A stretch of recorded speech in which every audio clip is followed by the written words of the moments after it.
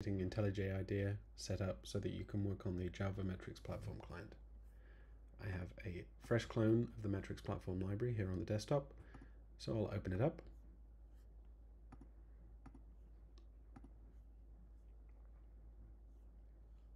We have to do two things.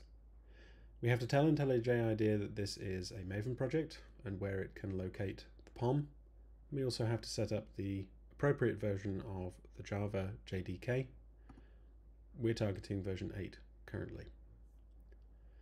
So first things, I will open up the Java directory. I'll select the POM. I'll right click, click Add as Maven project. You'll see that the layout in the project tool window has changed slightly. And that when you expand the source main Java directory, it's been marked as the sources root. And when you expand the source test Java directory, it's been marked as the test sources root.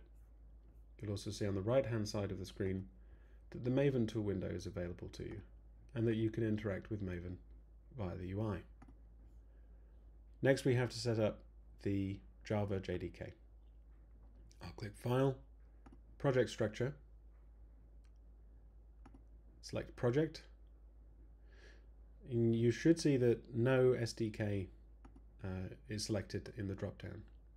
When you open the dropdown, you may see some versions of the JDK that have been found by IntelliJ IDEA. On some operating systems, OpenJDK 8 is easily installable, but this is not the case on macOS. So I, being on macOS, will highlight Add SDK and download JDK. I'll click Select version 1.8. You will also see a number of JDK's version 1.8 are available to us. We'll be using Eclipse Temurin, which is previously known as the Adopt Open JDK project, before it was moved into the Eclipse Foundation and rebranded. So I'll select that and click Download. And you'll see now that it's selected in the dropdown.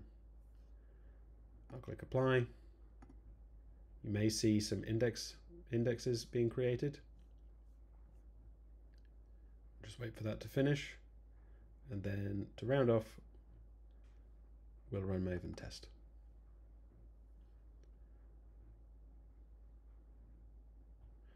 We'll wait for the project to compile and for the tests to run, and then we'll close out.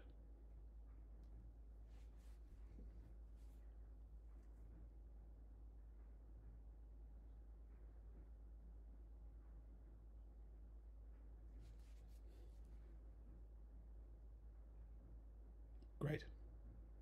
See you next time.